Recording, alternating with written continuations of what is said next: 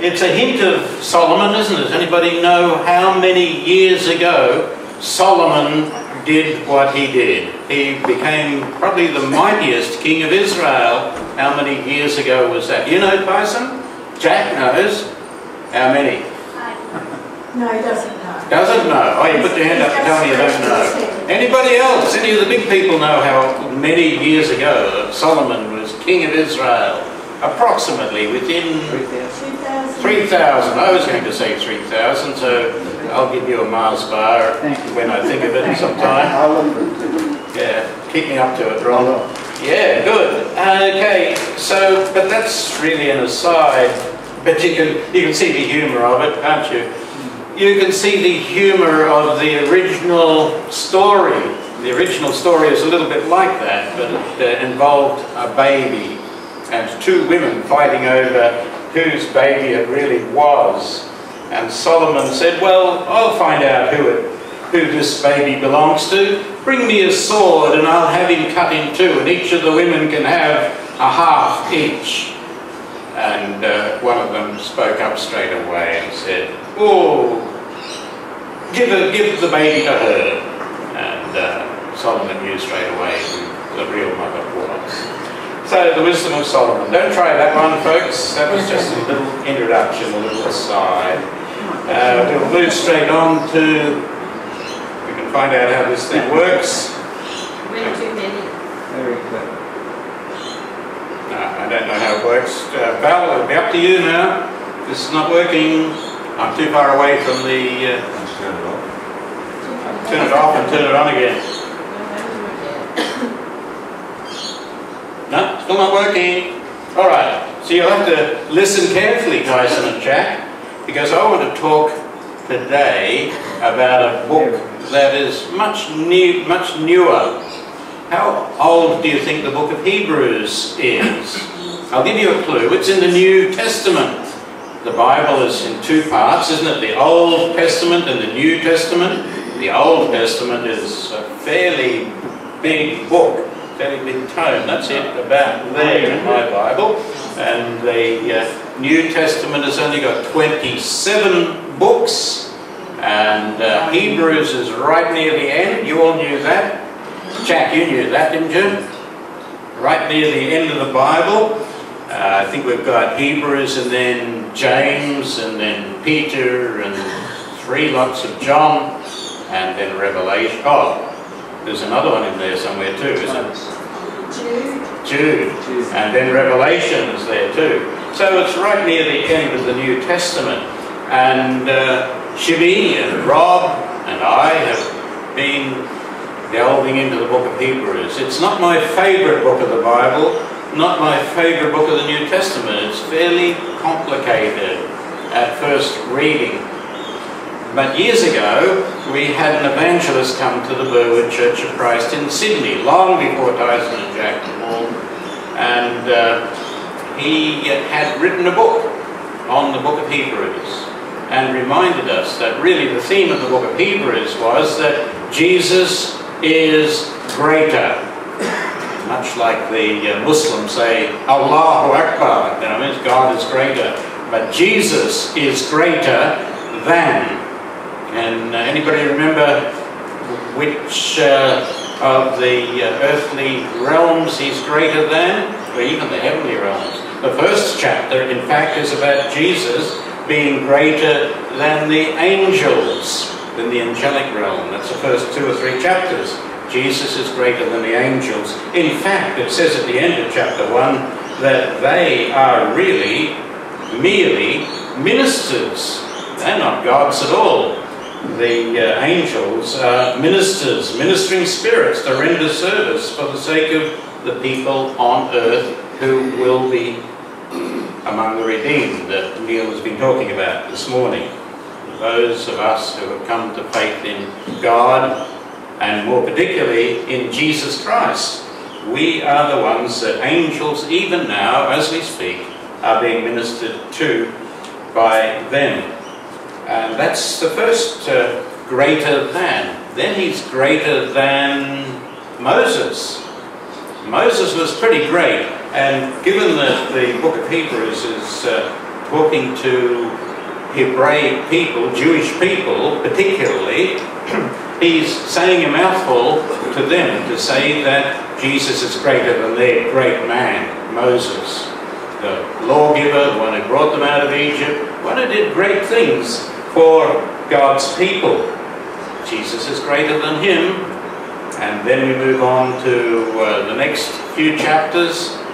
That's where it really gets complicated in my mind, that Jesus is greater than the priests, than the high priestly role of Aaron and his descendants. Well, we won't go into that this morning.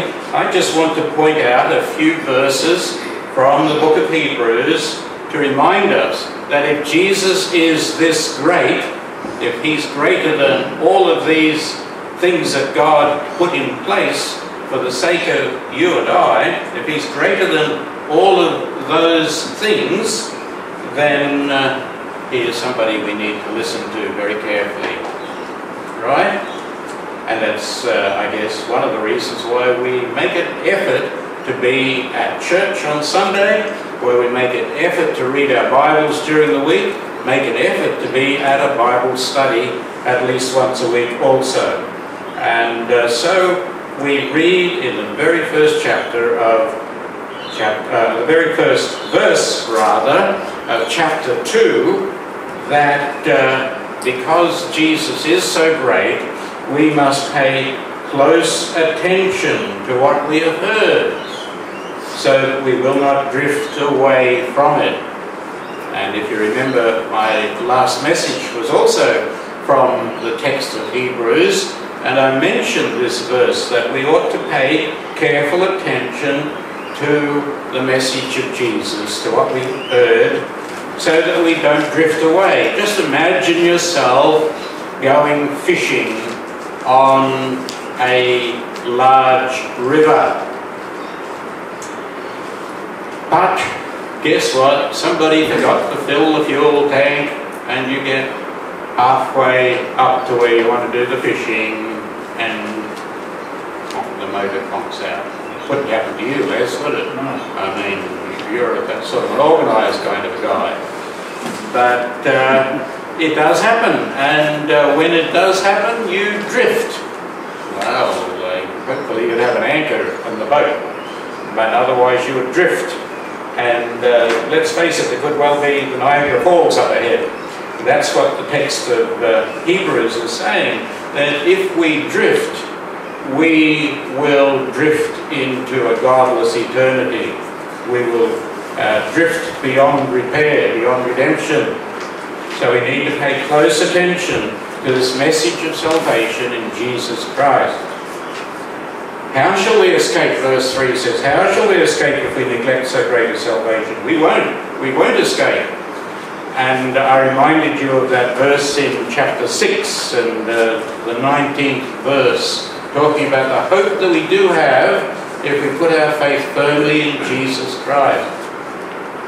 This hope we have as an anchor for the soul. So never mind if we run out of fuel, if we come across, if we hit the rocks, if we come across tragedies, difficult circumstances in life, never mind, we have an anchor for the soul. We're in a safe place anyway, even if there's tragedy all around us. Well, let's see if we can move. Let's see if oh yeah, well done. Did I do that or did you, Val? Well done, Val. Let's give Val the credit for that. So, the theme of Hebrews then is Jesus is greater than all of these things that we've been talking about this morning already so far. And it reminded me of the Hallmark, or the original Hallmark logo. I think it was Mr. Goodman himself in the 1930s penned the logo, or the slogan, that's the word. When you care enough to send the very best. And it seems that God cared enough to send the very best to help us, very weak human beings who need all the help we can get. Are you in strife one way or another at the moment? Uncertainties dogging your life? Some empty places there that need ministering? Well, you're safe in God's hands. He can take care of those empty spots. And I've found over the years that it works for me. If I find myself in a difficult situation, I might lose a bit of sleep because I am prone, therefore, to begin the process of working my way through a situation by worrying about it. Is that what you do? I mean, it's the human predicament, isn't it? We tend to worry first and then, oh, I better talk to God about this. And I found over the years that when I talk to God about these things that really seem like insurmountable obstacles at the moment, that God has a way of wonderfully, even miraculously, working them through to a good place. When God cares enough, He sends the very best, and it's in Jesus. We need to be mindful of Him every step of the way, every day of our lives. By the way, I've got a sample Hallmark greeting card up in the top right-hand corner. This is just an aside now from the real message. Can anybody read it from back where you are? Yeah, well, let me read it for you. This is Rosh Hashanah. Wishing you an especially sweet year. Well, it's a bit sentimental, but the top bit, Rosh Hashanah. Does anybody know what that means? Rosh Hashanah. Well, if I say it in Arabic, Joan will be able to tell me what it is. Ras Hashanah. The top of the year, the beginning of the year. Rosh is the Hebrew word, Ras is the Arabic word, meaning head. Sana or Shana in Hebrew.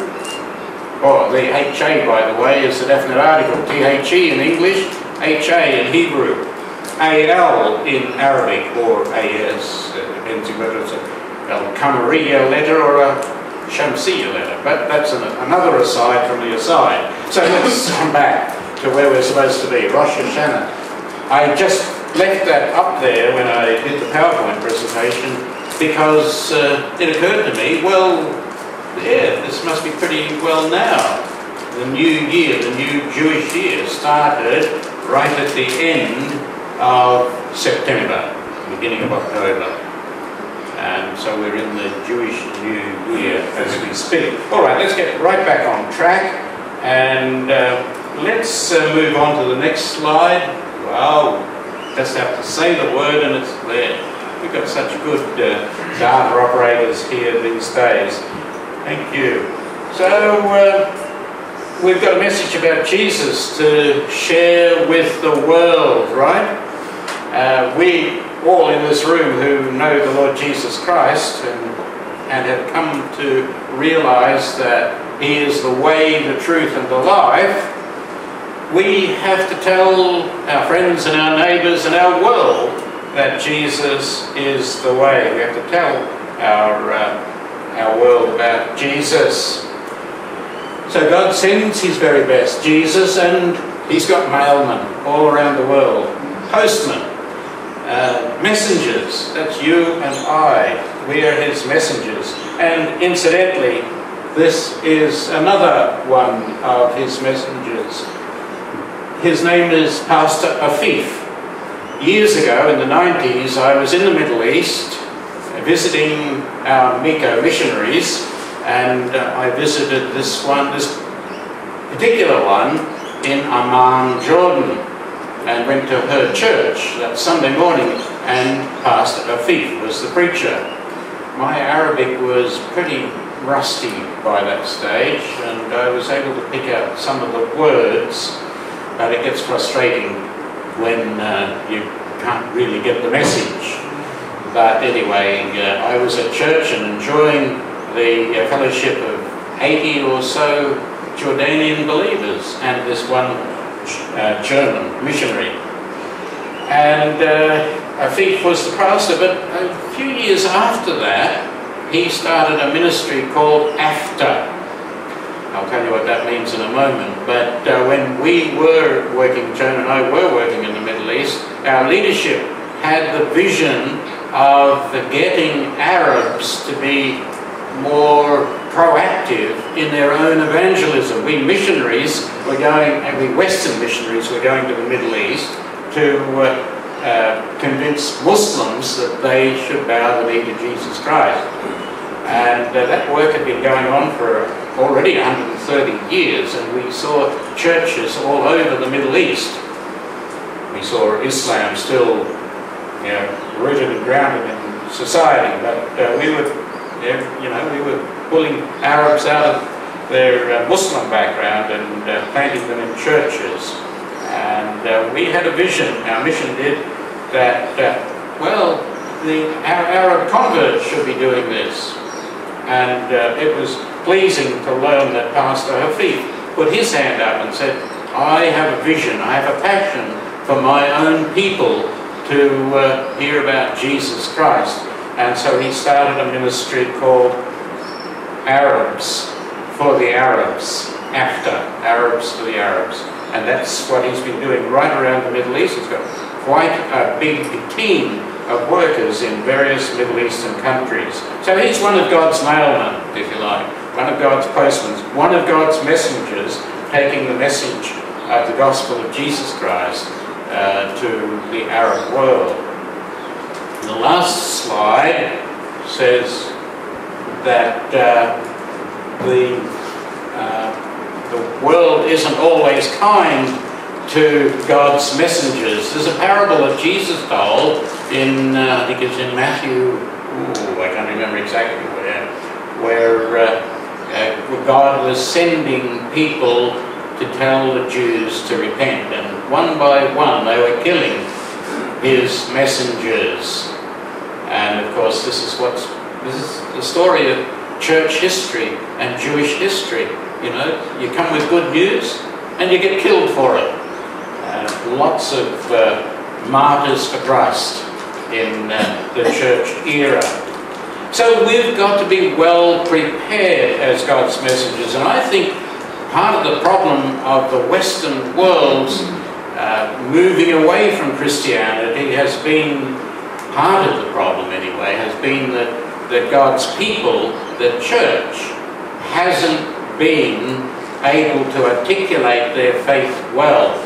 Thank God for the John Dixons, the Ravi Zacharias, the Billy Grahams of a previous era, but by and large, the average person in the pew isn't able to give an in-depth reason to their neighbours as to why they believe in Jesus Christ. Oh, they go to church, but when the neighbour asks some difficult questions, they don't really have a clue. They can't turn to the Bible and quote a verse, or they can't quote the latest scientific discoveries and say this is evidence that there is a God and that the flood did happen just as the Bible said. Christians have become pew sitters and simply content to let the preacher do the hard yards. But not even the preachers are necessarily all that good. We in the West need to be counted and be able to give an account of the hope that is within us. So it's a battle. That's why I put those first verses, that verse of one of my favourite school days poems up on the screen, just to illustrate that this world is a battlefield, and there is a lot of resistance out there. By the way, this is a verse, the first verse from a poem called War Songs of the Saracens.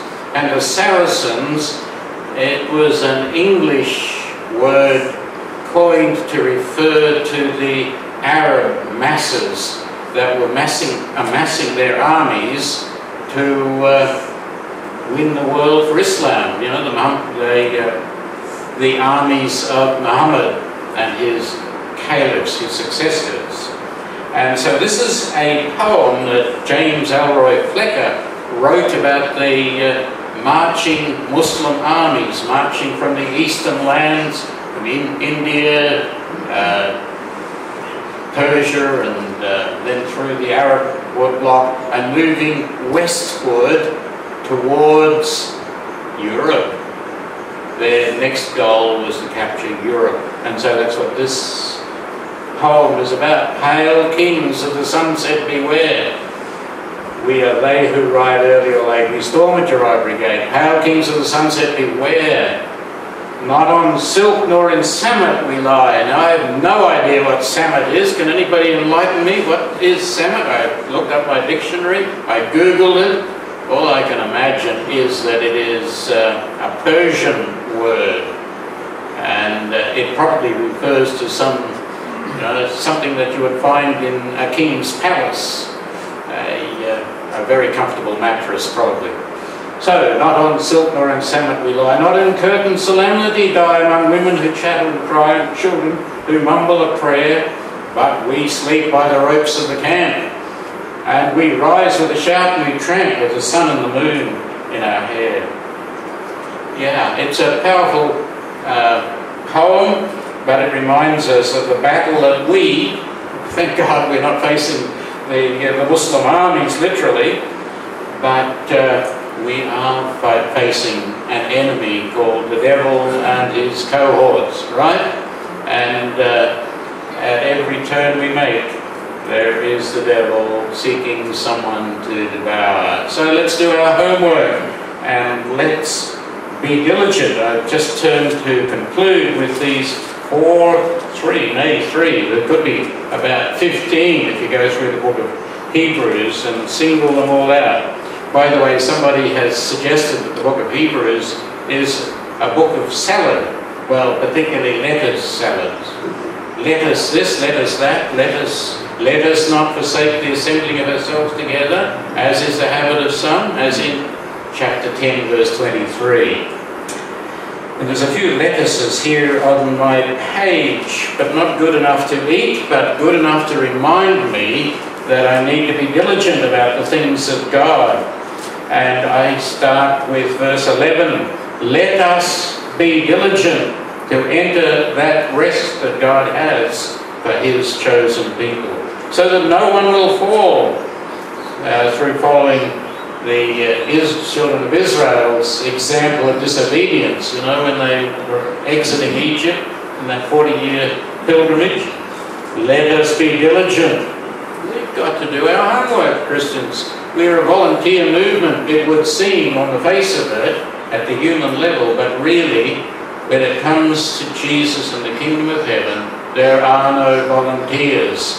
We are enlisted men and women, and we are in the Lord's army, quite literally.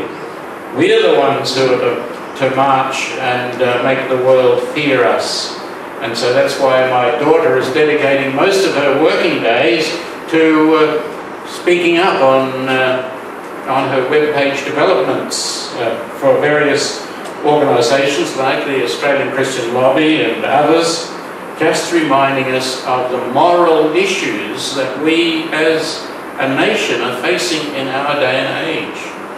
So let us as Christians then be diligent to know our faith and to stand up and be counted for Jesus. Let's get to know our Bibles, and let's get to know how we can refute those who put up arguments against us.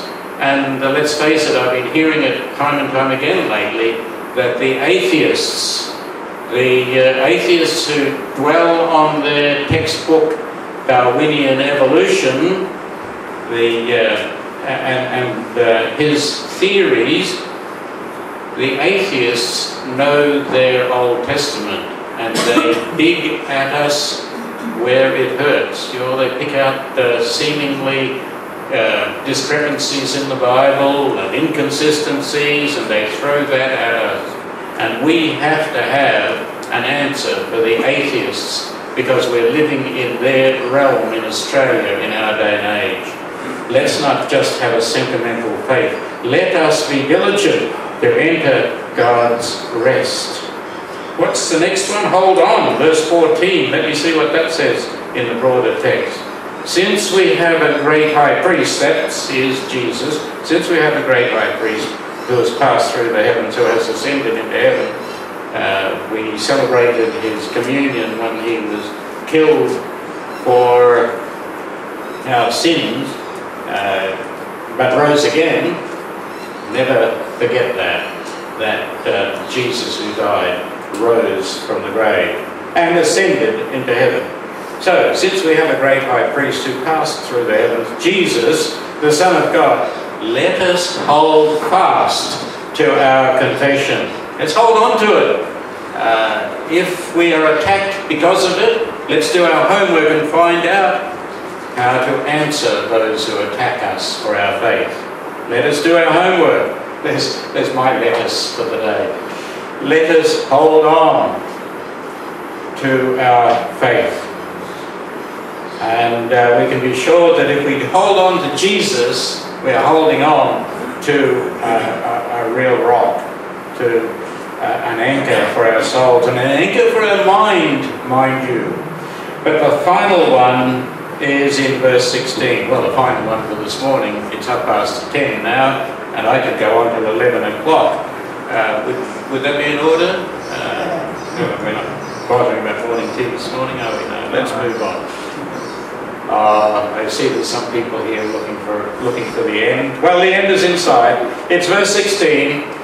It says, and this is one that most of us as Christians memorize to have as part of our repertoire and part of our comfort in the battles of life. Let us draw near. In other words, don't hold Jesus at arm's length.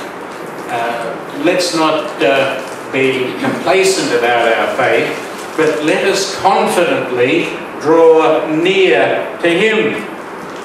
Let us draw near to the throne of grace. Well, that's talking about the place of prayer, isn't it? We can pray confidently to Him, knowing that He will listen to us in our prayers. Mind you, Thomas Cranmer still got burnt at the stake, and Chinese pastors still spent 23 years in a Chinese prison. And right now we're praying for some in the Middle East who have been there a long time in the name of the Lord. But in their confinement, Christians find that strength by drawing near to the rock they can hold on to, Jesus Christ. Let us draw near with confidence to the throne of grace so that we might find mercy.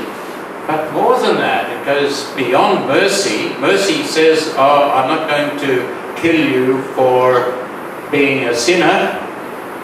He says, and find grace to help. So we don't, being Christian now, by believing in Jesus, we don't get what we deserve. We don't get death, eternal death. No, more than that, we get even gifts given to us. We get grace. We don't just get what we don't deserve, but we get what... Let me rephrase that. Let me wind the tape back. We don't get what we deserve, that is death. But we get what we don't deserve, gifts from God. A blessed relationship with God. And much protection and much providence, many things provided for us. This is the last sermon that you, Shibi, will be hearing before you take the message of gospel back to Japan. Oh, you're going to be here next Sunday. Pray for Shibi. He's going back home to see his family in Japan in a week or so's time. But in the meantime, all of us can draw near to God in prayer, and that's something that we haven't announced, but that this is the last Sunday of the month, so we will traditionally have our after church, after morning tea, prayer time. If you can stay, no obligation on anybody, but now would be a good time to draw near